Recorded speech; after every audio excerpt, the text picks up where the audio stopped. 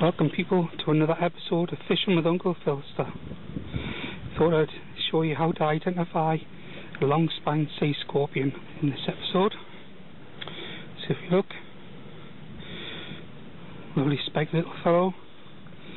They are not venomous, despite what some people think, so don't abuse them. You can see he's got two really long spines. And then, as you can just see, right by my thumbnail there, you've just got it. That little white lappet, see it there?